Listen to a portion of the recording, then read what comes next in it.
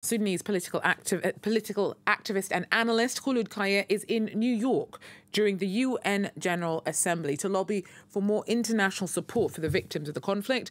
And earlier I asked her for her take on Perthes' exit. I very much hope that it will improve the ability of the United Nations to engage. The fact that Volker Perthes lost the confidence of one of the belligerent parties means that he wasn't able to execute his duties. And therefore, hopefully bringing in a new person with a clean slate who would be able to engage both parties to push for a ceasefire and a mediated solution out of this should be good news.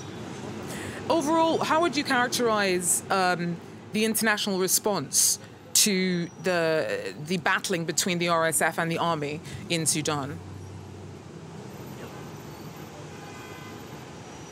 I think on the whole, it's not an exaggeration to say it's been quite poor. We have seen the emergency response be routinely under-financed and underfunded. We have seen almost a complete withdrawal of many humanitarian actors, and also an inability to engage with the dynamics on the ground. Currently, it is not humanitarian actors in the traditional sense, INGOs and NGOs, who are able to offer humanitarian support. It is the emergency response rooms that have been created by civilians to help each other.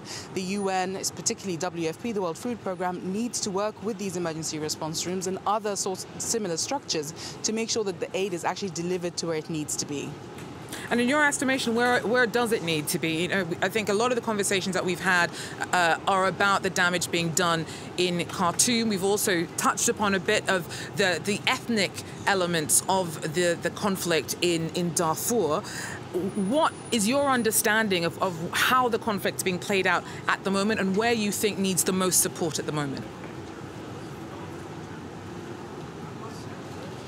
Well, the whole country, in effect, is going to become a very large humanitarian crisis zone. Right now, we're seeing much of the fighting concentrated in Khartoum and across the 5 states of Darfur. There have been serious access issues for humanitarian organizations to be able to get into these places, particularly Khartoum, which geographically lies right in the middle of Sudan and therefore away from a border, which may help to get aid in. To be able to get aid delivered in Khartoum, these organizations have to work with local structures to be able to do that. But effectively what we're seeing is an ethnicization of this conflict by both belligerent groups, the SAF and the RSF, which means that we may see civilians pick up arms and this really turning into a civil war rather than a conflict between two parts of the military infrastructure in Sudan. Once that happens, getting a ceasefire in place is going to become infinitely harder, and getting access to these humanitarian zones will also be infinitely harder. So we're also here to press for a full nationwide embargo, extending the one that already exists on Sudan, in Darfur, the arms embargo, and to make sure that there is a deterrent to some degree, coupled with other measures, including sanctions, that will enable some of these arms that are flooding into the country from all sides to stop flowing in and to really stop this from becoming much more of an emergency and a disaster than it already is. As you said earlier, this is becoming very quickly a forgotten conflict, but we may see it become infinitely more difficult and infinitely more challenging as the weeks and months progress. And do you have much faith that there may be some chance of securing a negotiated resolution to the conflict? So if you look at Sudan's history, there's been, first of all, a very long history of these kinds of conflicts between the central army and other groups, whether they're paramilitary groups or rebel groups. And in every instance there has been before, and there have been many, there has never been a conflict that has been resolved through a military victory. All have been resolved through a mediated settlement. And this conflict is unlikely to be very different from that. And so if we know that's roughly the historical trajectory of this conflict, effectively we're wasting time by allowing either side to entertain a military victory when we know very well that there's very unlikely to be one.